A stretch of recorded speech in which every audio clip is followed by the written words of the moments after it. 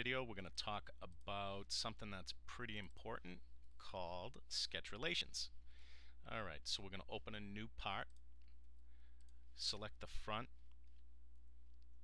left click, and let's create our sketch plane. We know it's a sketch plane because we see this over here. And if you don't have this up, why don't you go ahead and hit your spacebar. That brings it up.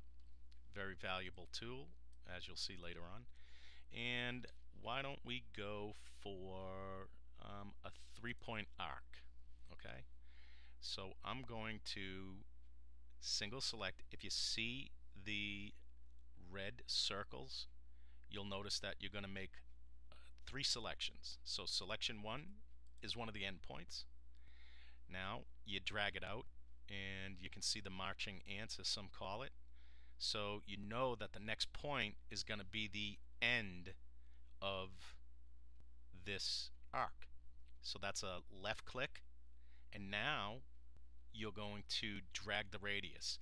Right now I'm not holding down the left mouse button, and once I do, that's going to make our selection. So I'm going to go ahead and left click, and this is our this is our arc. So over here we're gonna toss a point on this. Left click the point icon, and as you can see, the yellow, that little yellow icon here represents the midpoint of the arc. So that's exactly where we want it. So we're gonna left click there, click OK, and let's get some reference geometry. No, actually we're gonna hit escape, and so what I want is this arc to, I want the center of this arc to be lined up with the origin. So there's a number of ways to do it. We can do it using 2 dimensions. Well, let's go ahead and do it. We can take this dimension and call it 4. That shrinks it down, so we know half of 4 is 2. So then we can left click on those guys, make it 2, and voila, we are at the center point. I'm going to hit escape. I'm going to hit Control Z, undo, undo, undo, undo. Okay, what we want to show you is relationships. Okay, so I want to give this guy, I'm going to left click on him, hold down the control button, and left click on this guy. Now over here gives us the 3 potential options we have. I can give it a horizontal relationship, and what that will do is bring this down and make it horizontal this way. Don't want that. The vertical, it's going to say I want to be here, and vertical relationship will jog this, jog it over. That's the one we want.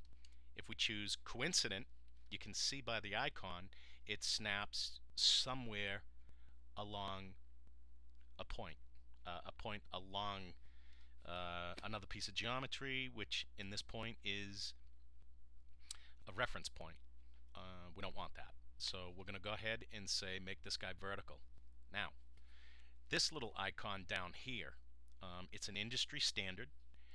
X is in this direction, and it's always red in most parametric programs like Maya,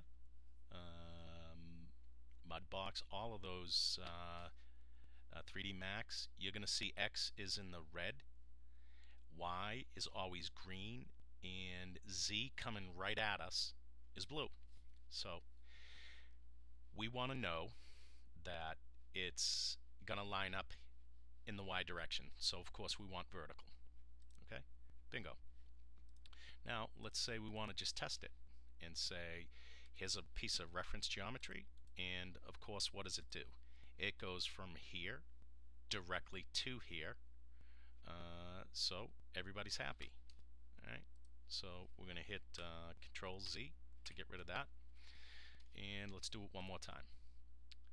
Left click on this, hold your control button down, left click on something you want to add the relationship to. We have 3 options. we want to give it a vertical relationship. Left click vertical, and you're going to see that that information, these are my two left clicks, and this is my relationship. Okay? Hope you enjoyed that one, and this is really a pretty important part of drawing in parametrics because you're going to give quite a few things, relationships, and then you're going to delete them, and then you're going to add them. So I hope you enjoyed this one.